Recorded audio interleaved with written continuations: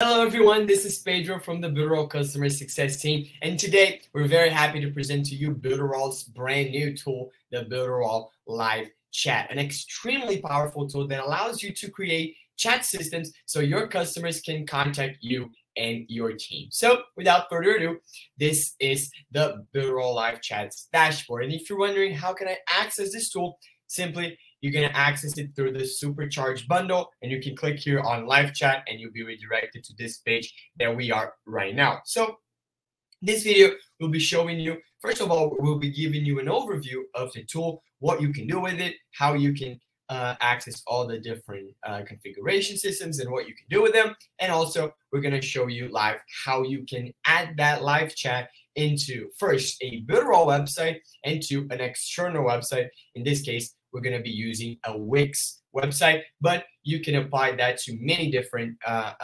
external website platforms. You can apply it to anyone, but we're just going to focus on one, of course, for time-saving purposes. But make sure to use the live chat no matter where your website is located. So without further ado, this is the dashboard, right? You can see a few options right here, and we're going to go through all of them.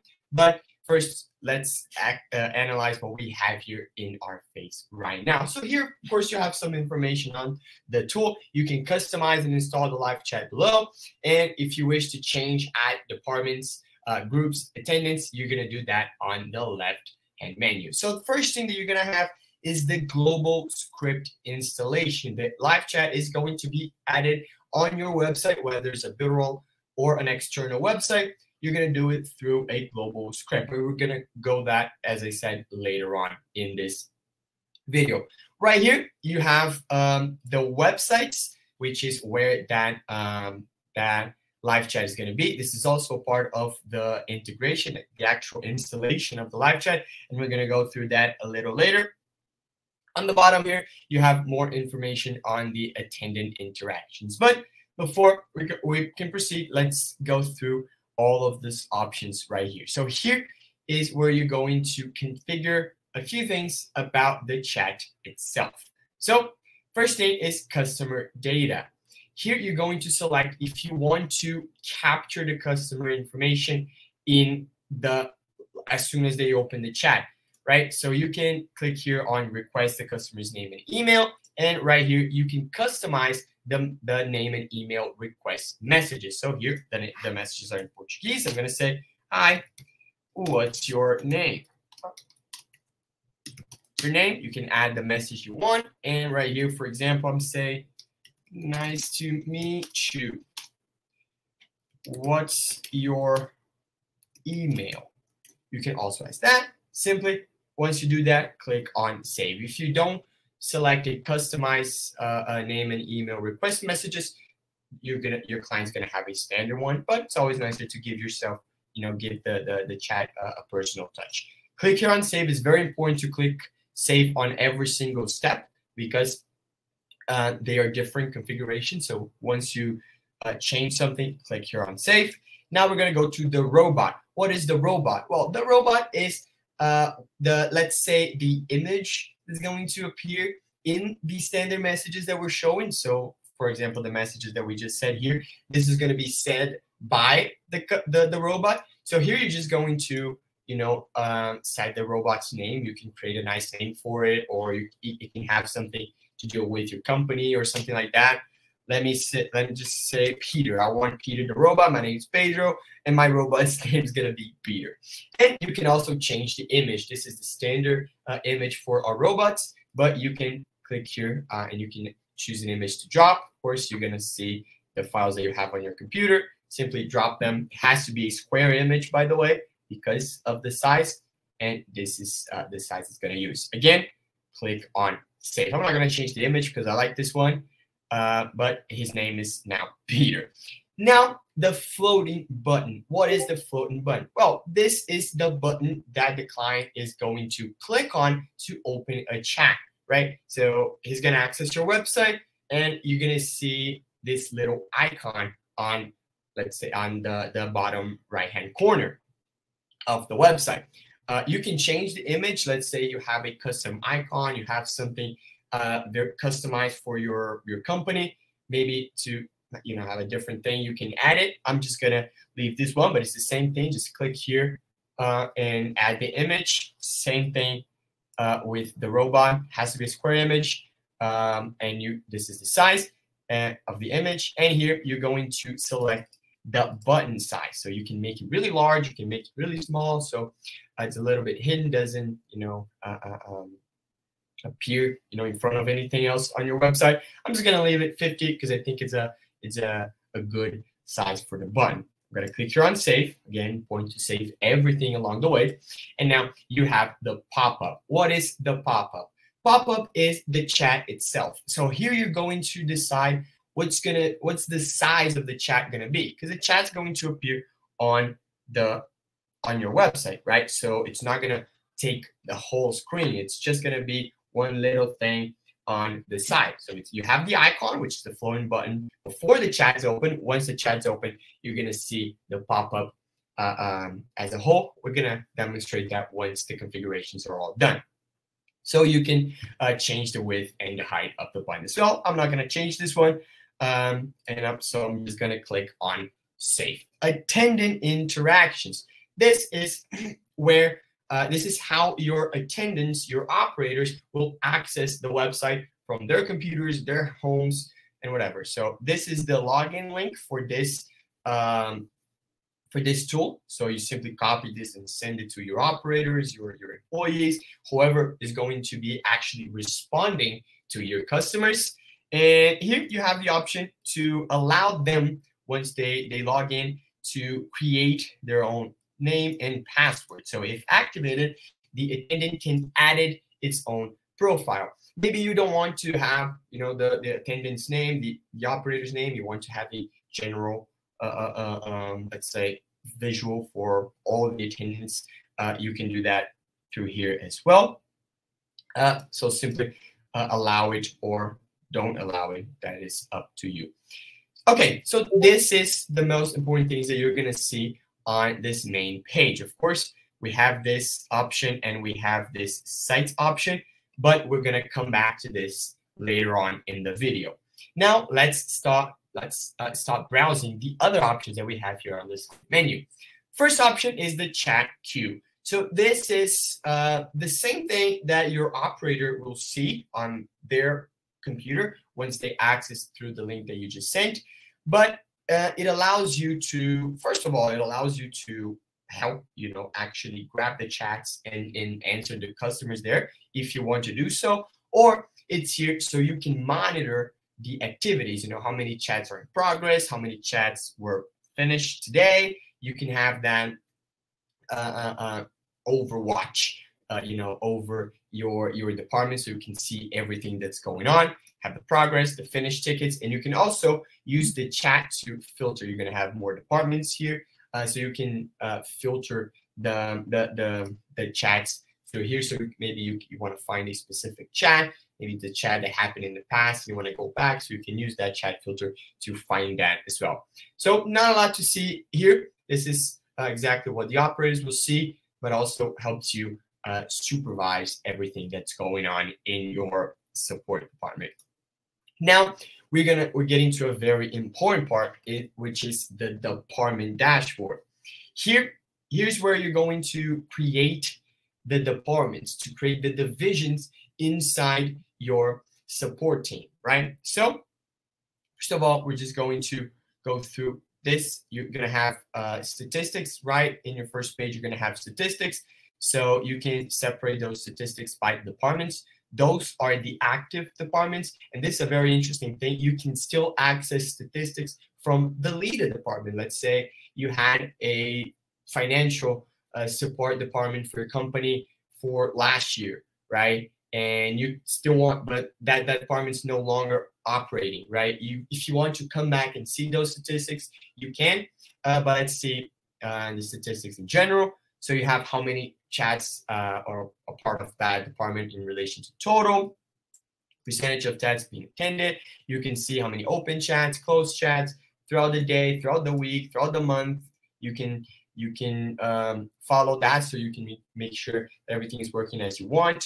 You can solve that by attendant, as we have not created any attendants, any operators yet.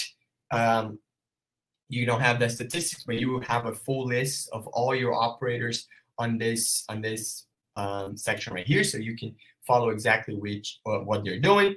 And right here, you can also filter by the chats individually, so you can see all the chats that happen in the last 24 hours. So you can see the average queue time, the average service time, and you can compare that with last year, last month, and whatever.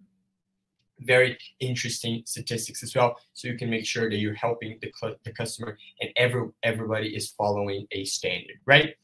In this section right here, you're going to register new departments. So, but before we do that, you're going to click here on see the list of departments, and you'll see all the departments that you currently have. This is a general. It just means, Portuguese kind of means general.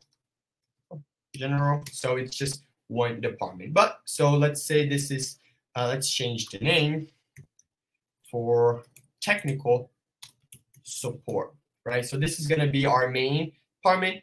Say let's I'm going to use the departments that we have here in Builderall as an example, right? So we have the two main departments, which is the technical department and the financial department for the support. So you one for problems, configuration issues, and the other ones for payments and upgrades and invoices and all of that. So we're going to create those departments here so you can kind of see how that would work. As you guys saw, you can click here on this little pencil to change the name of the department if you want. And you can click here on this little gear to see more specific configurations for that department. So here I'm going to select English because this is the language that we're going to use in this department, and I can set the time. This is very important because this is going to selecting a time zone is very important because this is going to define your operating hours, right? So let's say you are in New York. If you don't select Eastern Standard Time, once you go in the configurations and you select from 9 to 5, it's not going to be New York 9 to 5. It's going to be somewhere else because it's in a different time zone. So it's very important. So in this case, let's say if I was in New York, I'm going to say Eastern Time. So when I define the operating hours, they match the region I am in. Right. So here is Manage Assistance. So this is where you're going to decide what attendants are going to be a part of this department. So you will have all the attendants that you have created over here, and you can add them into this department, or you can remove them from this department if you choose to do so. Shortcut text. This is where you can create shortcuts, for the keyboards for your operators to make the life a little bit easier. So here we have a few in Portuguese that come standard, but I can just say, let's say GM. That means good morning, and I'm gonna add, and there you go. Once your operator types GM, you're gonna the message is gonna be good morning. So it just makes life a little bit easier. You can create a lot of commands here. You can delete them or you can edit them over here. Pretty easy, pretty comfortable to work when you have those as well. And this is the basics. So those are fixed. Those are you can edit them, but you can, for example, add the client's name, the client's email, just by selecting that over here. Limitations and quantities. Here, you're going to set limits for your chats and for your operators. So this chat by attendance, you're going to decide how many chats at the same time can my operators deal with. So now it's 0. There's no limit. They can deal with up to 20, 30, whatever.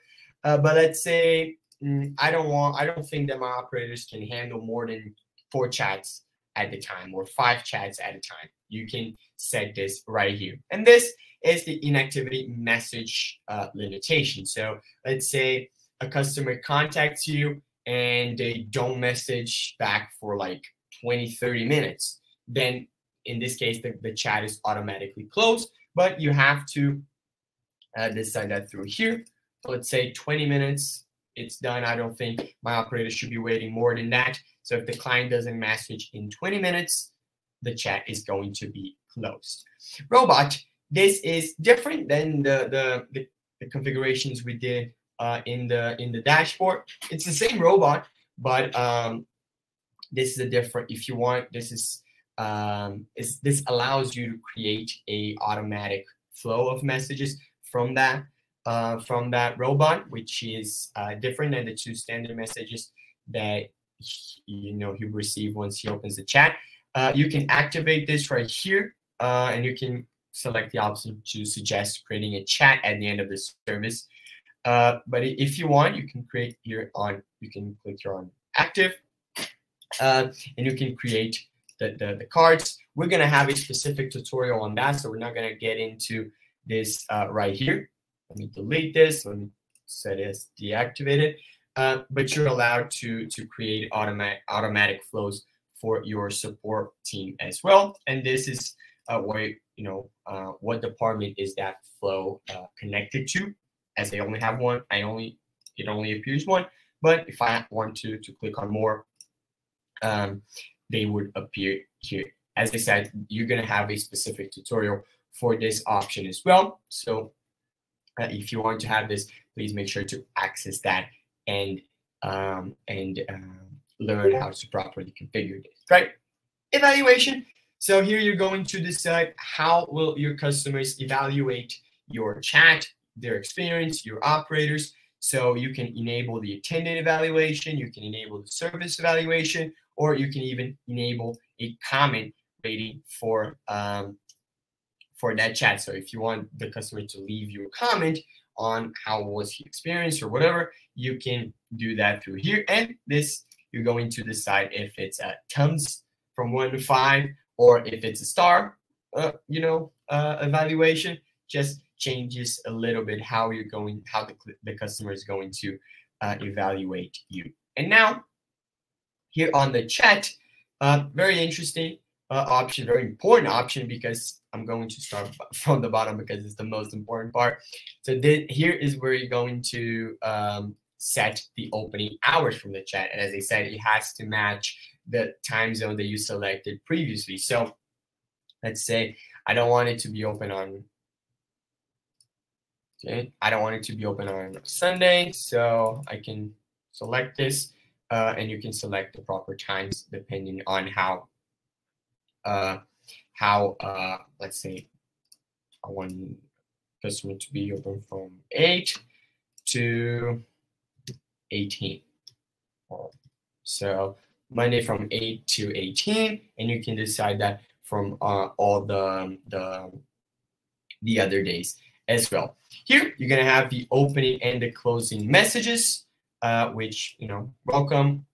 We will soon assist you, or thank you very much. You can register other questions if you want, and here you're going to decide if you want to have that chat open. Maybe I just want to close the chat for this department. I don't want to have it anymore, but I don't want to delete the whole chat. I want to delete the department. So you can just click here and the chat will not be active. So I'm going to click here on active. On events, you can choose to show, let's say, those logs for the clients. So it's going to appear on the chat. Let's say customer joined the chat, operator Pedro took over the chat, Pedro closed the chat. So you can choose to show that to the client. So, he sees if there's someone accessing to help him, if the chat's open, if it's closed. You can have that as well. I'm just going to click here on no show because I don't want to show that. But that, again, it's up to you. Now you have configured the whole department for that chat. Simply click here on save. And there you go. Let's come back here for the departments. This is the list. This is the department that I just configured. If I want, I'm simply going to click here on register new department. Financial department, I'm going to click here on save. And I'm going to be in the same page as I was before. And all I got to do is configure just as I did. Same thing with who's going to be a part of this, what shortcuts I'm going to have, limitations, everything that we just went through. for this new department. I saved it, and now they are right here. I can click here to see if they are active or not. I can delete the department, I can change the name of the department, or I can access the page that we just showed and make any changes on the department's configurations. Now, let's move on for the groups. What are the groups? The groups are a set of rules for multiple operators. So this allows you to have operators that are parts for that are a part of different departments, but they will follow the group rules. They can be part of the admin. Let's say you have a manager for your support team. You can put them in the admin and as well as in the in a department. So you can create those set of rules for groups of attendants. So it's really interesting. So you can make sure that they will only access what they really have access to. So let's say I have the admin group, which is, let's say, you, the owner of the company, the owner of the website, the one in charge. So if you click here, you can see what can I access. I can access everything. I can access the admin. I can access full line. I can take chats. I can close chats. I can transfer chats. You can do everything because you are the admin, and I can control departments. I can control groups, and I can control the agents, right? And here I can decide who is a part of this group and who isn't a part of this group. But let's say I want to create a new group for the technical support. You can say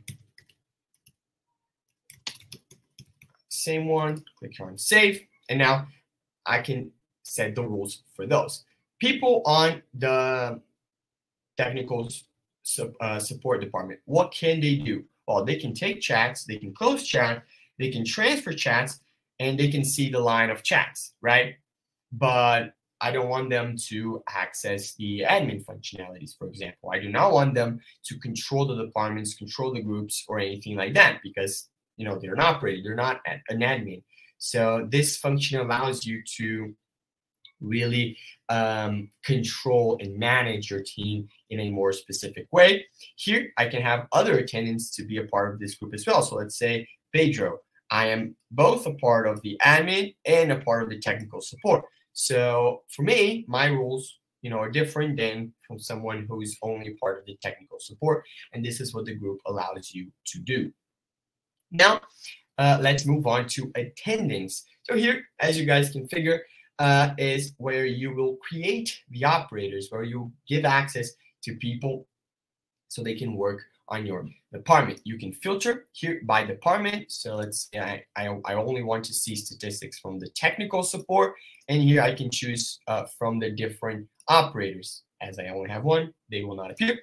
But again, I can choose for a different department, so I can see specific statistics. Same statistics that you saw in the departments here. You can see that how many chats were solved by each attendant, by the attendant that I selected, how many chats were open and closed by this attendant in this period, percentage of chats were attended by this operator in relation to total. Let's say this guy is responsible for 50% of all chats, 10% of all chats, 1% of all chats. So you can make decisions based on that as well.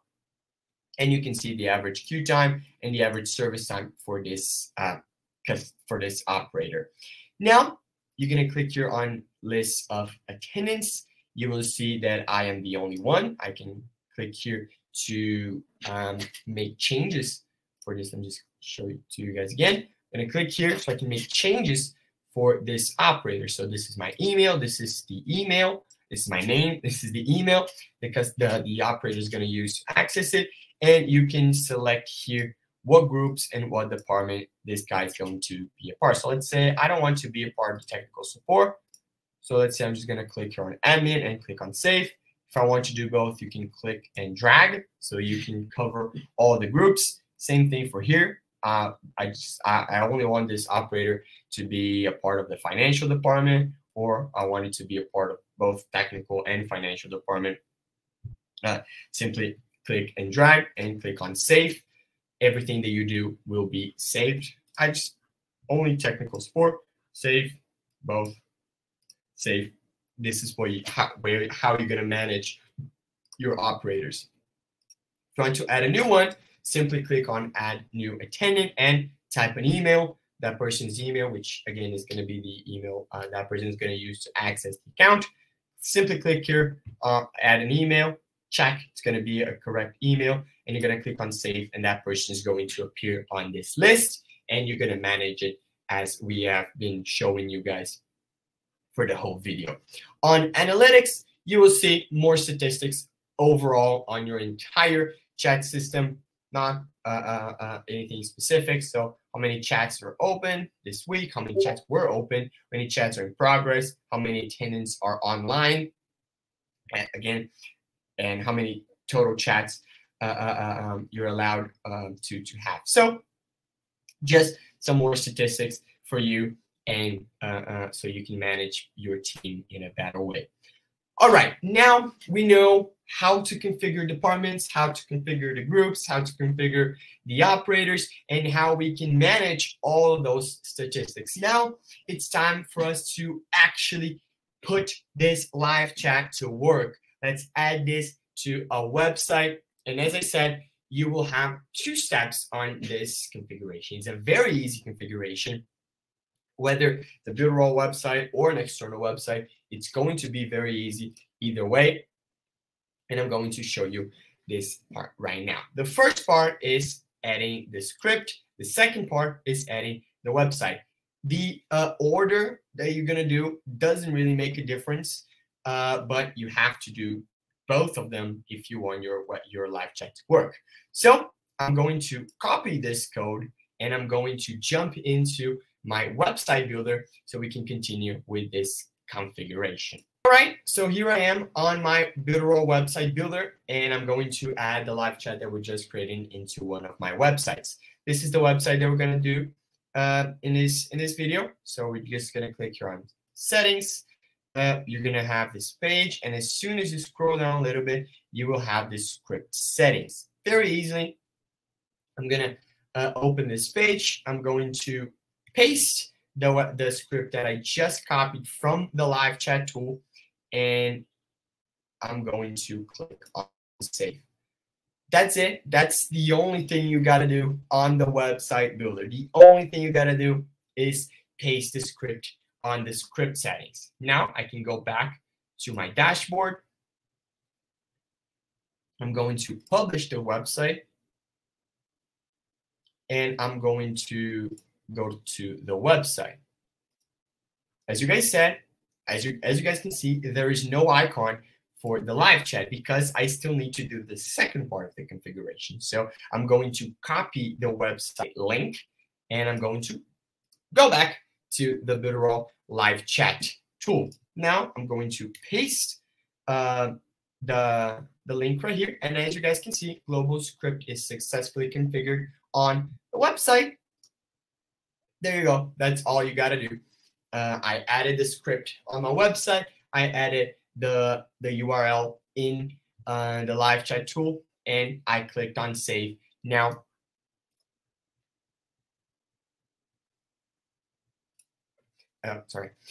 now my website is functioning with my live chat is functioning on my website.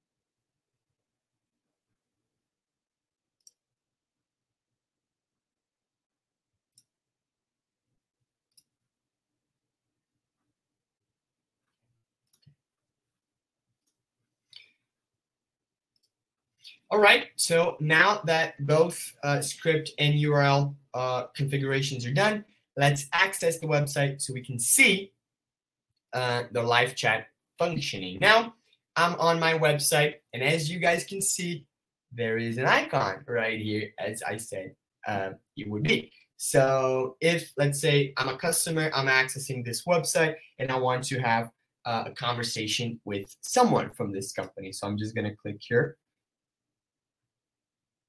Now the chat is open with my Peter robot. Remember, I talked about the pop-up.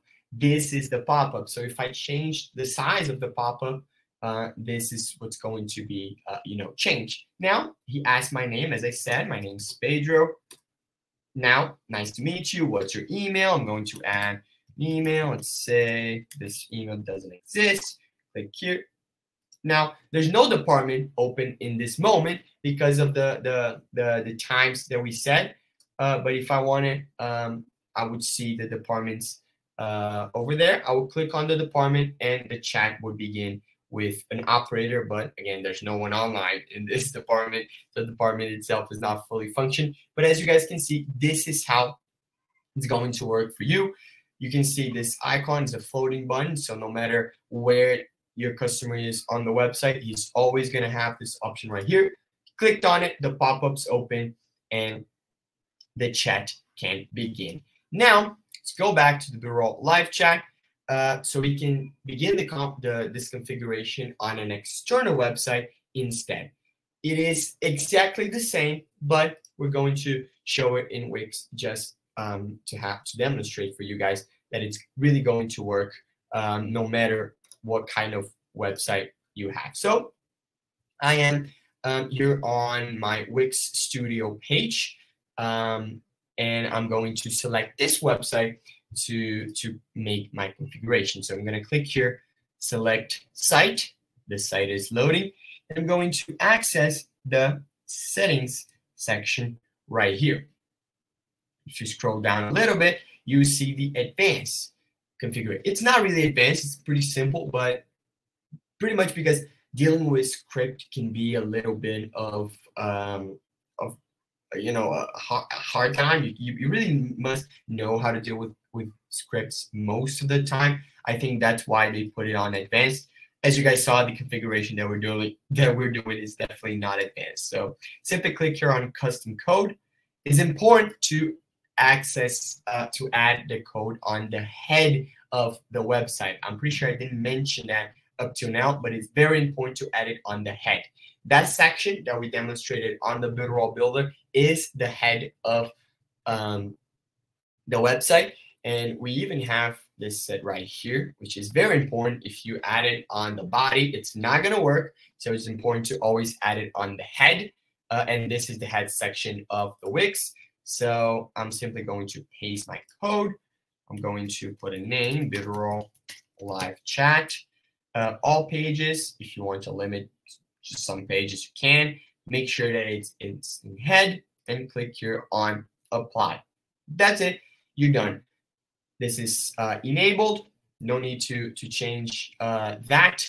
Now you can go back to your studio.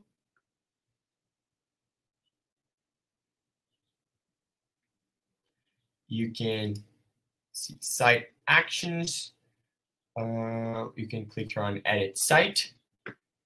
Just because I want to access the website and I want to get the URL so I can add it on the live chat tool again.